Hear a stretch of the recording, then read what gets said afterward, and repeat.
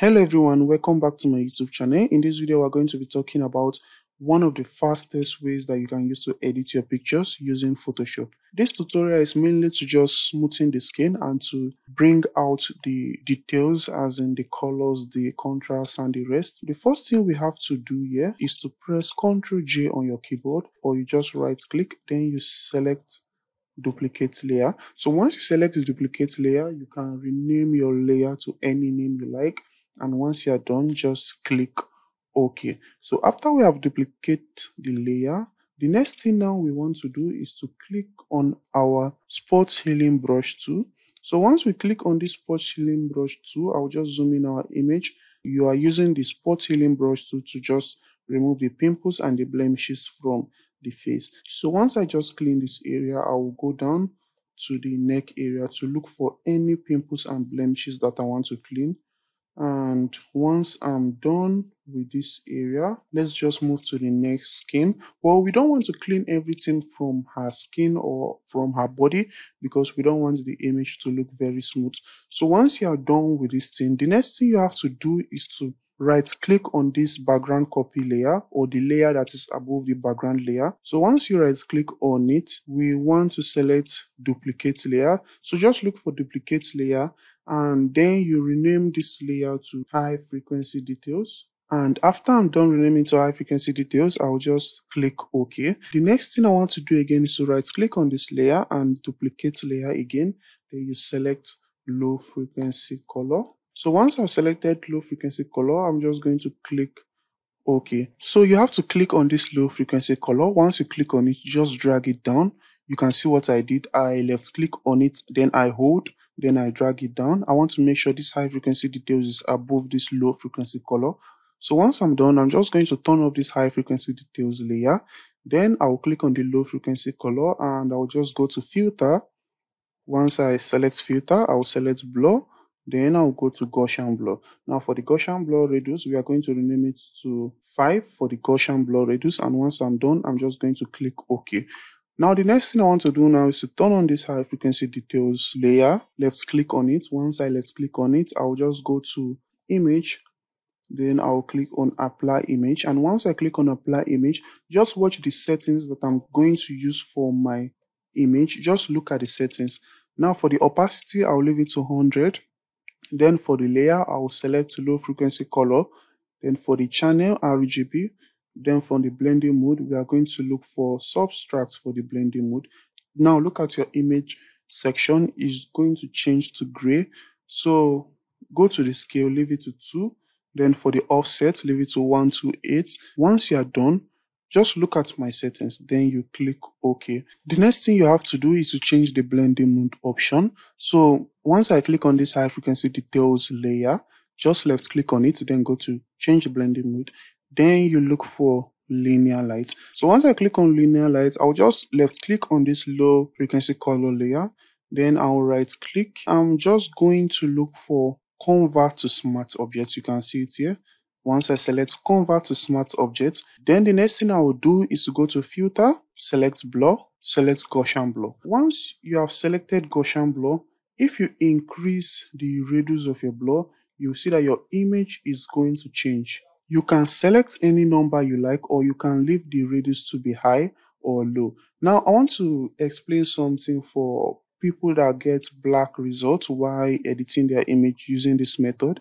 I want to say the reason you are getting that black result is because of your image is having very low quality, or let's say you download an image from the internet or social media. It's not an original raw file, or it's not a portrait picture like this. So what you have to do in that process, or in the method of getting that black result, is to just reduce this your Gaussian blur radius. So once you reduce it, I'm sure that the mistake or the result is going to be fixed. So you have to look at your skin while you are reducing this radius. You have to be looking at the skin. I think 52 looks better. So once I just select 52, I'll just click OK.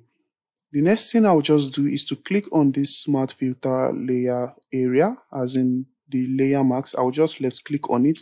Then I will hold Ctrl I on my keyboard, and it's just going to change, as in the effect or the filter will just disappear from our image. So the next thing you can do in this situation is to select your lasso tool. So once you just select your lasso tool, just zoom in the head. Once you zoom in the head, just left click and hold. Once you left click hold, just drag it round. So we want to fix the forehead area. So I'll just drag it like this on the skin. Once I'm done, I'll just right click, then fader. So for the fader, I'll select 33 and hit enter on my keyboard. So once I'm done, I'll just press Ctrl I on my keyboard. Remember, you have to make sure that this your smart filter layer is selected. Then you press Ctrl I. If you press Ctrl I, you will see that the forehead is just going to become smooth. Remember, you can also use your brush during this process. You can select your brush, make sure your flow is reduced. Then you can start applying this effect on the face. So I want to use my brush now for this other part of her face. So I'm just going to reduce the flow for the brush. Once I select the brush, I'll reduce the flow. Then I'll use the brush to paint that part a little bit. So once we are done, we don't want to paint it too much. The next thing I want to do now is to select my brush, reduce the flow also. And let's paint this area. Let's paint it to see how the skin will react to this our frequency separation. So once I'm just painting this neck, you can see the results. The neck is being edited using this our magic process. Let's just move to our chest and also apply the frequency separation on the chest. So once we just paint here, I will just also paint this part.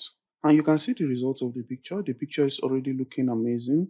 And I will also paint or apply the frequency separation at this area. Now let's look at the before and the after for all what we have done. But before then, we have to reduce the Gaussian blur reduce. If you like, you can increase or reduce it. So I'm just going to reduce it to 41.5 and I'll just click on OK. Now let's look at the before and the after. You can see this process is very fast. This is the before and this is the after. You can see the results looks amazing and better. If you don't like it or if it is too much, you can also reduce the opacity. But I don't want to reduce the opacity of the layer. I'll just go back to the frequency separation by pressing Ctrl Z on my keyboard. So once I go back, I will also reduce the Gaussian blur again to, let's say, 37.4. So once I'm done, I'm just going to click OK and our image now look more better than before. So once you are done with the skin smoothing process, you can see that your image is already looking good. It's looking soft. The next thing we want to do now for this image is that we want to bring out the texture and bring out the skin details and the colors. So to do this, all you have to do is to go to filter, just select filter, then you click on camera raw filter and just allow it to load. So once your camera raw filter has loaded, we want to adjust the exposure, the contrast, the brightness, the highlight, the shadows, and many things. So for the exposure, we want to reduce the exposure because the white of the image is too much. So I'll just increase the contrast to be around, let's say 14. Then for the highlight, I'll reduce the highlight because I don't want too much highlight on the image. The highlight is looking too much. Then for the white, we can also reduce the white if we like to -8. For the black, let's just reduce the black so there will be too much black in the image. Like by reducing the black, you're adding more blacks to the image. So I'm just going to leave it to -4. Then for the colors, let's zoom in the image and zoom out. So for the colors, I'll just reduce the temperature a bit. For the tint, I will increase it because I like that purple filter on her skin. So for the vibrance, we want to increase the vibrance to be around, let's say 33. Once I'm done with the vibrance, I will just click on the details. So once I click on the details, I will increase the sharpening to be around 34.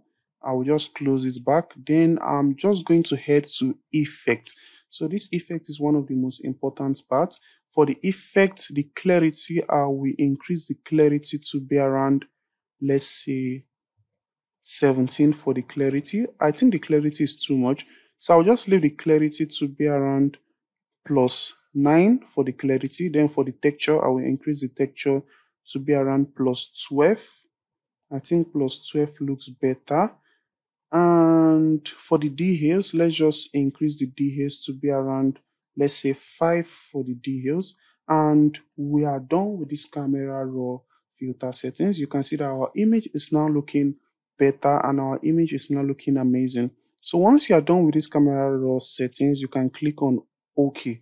Now my settings can be different from yours, so you can just play with your camera raw settings to get the perfect settings for your image. You don't have to follow the settings I'm using in my tutorial, so you don't end up spoiling your image, because images are different due to the lighting. For example, if it's a day image or if it's a picture shot at night, you cannot use the same settings for those images. So I'm just going to click on OK. Once I'm done, you can see that our image is just going to change and our image is just going to look better. This is the before and this is the after. If you don't like the results, you can add a little bit of editing at the skin or the face. So for the neck, I'll just come here to use my lasso tool and draw around there, because I want to reduce the highlight from this part of her skin. So I'll just go to fader, increase it to 44. Once I'm done, I will press Ctrl M on my keyboard and I'm just going to reduce the highlights or the whites from that particular part of her skin. Now let's look at the before and the after. You can see that our image is now looking more better than before. If you don't like the skin tone of this image, let's say you want to add your own skin tone, you can do it using Dirty Studio Magic Retouching Pack. So if you have not gotten Dirty Studio Magic Retouching Pack, make sure you click the link in the description of this video. And if you click the link in the description of this video, you visit my website shop area, then you can click on Dirty Studio Magic Retouching Pack and just get it. So let me just go to this actions area. This is what I mean by Dirty Studio Magic actions. If you go to Windows, you will see actions. So once I click on these actions, I want to just select the even skin tone. So I want to use this skin tone now to fix the skin tone of this image. So once I've clicked on this even skin tone, I'll just select around the skin. You can see what I'm doing. This part refused to select, so I'll just leave it to be only this part of our skin. So once I'm done selecting this area of our skin, I'm just going to press Ctrl I on my keyboard. And once I press Ctrl I, you will see that the skin tone is just going to change. Now you can select your brush. Once you select your brush, you can increase the flow and you can paint at this other place that we have not selected. You can see the results. And you can also make sure your foreground color is black. So once the foreground color is black, you'll be able to remove the filter or the effect from your picture. That is if there's layer marks here. So once you select your brush, let's just remove it from the mouth. You can see what I'm doing. Once this area is showing black, or you press X on your keyboard, it will show white or black. So once it is showing black, you can be able to remove the effect from the mouth and you can be able to add it once it is showing white. So you just press X on your keyboard or you just click on these two arrows to change it. So I'm just going to remove this, our skin tone effect from the eye and remove it from the eyebrow.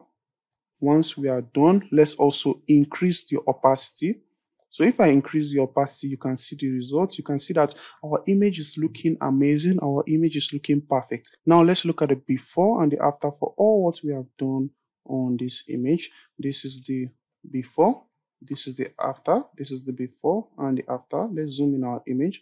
This is the before and the after. You can see that we have been able to fix the skin tone. We have been able to bring out the contrast, the colors. We have been able to adjust the image to make the image look better. You can see the before looks very bright and the highlight is too much and the image is lacking that nice color. But you can see the after, it has added some nice skin tone to the image and it has made the image to look perfect. And we are done with this tutorial. Thank you for watching. If this video was very helpful to you, subscribe for more videos, turn on notifications so YouTube will notify you when I upload a new video, and leave a like to help the channel out.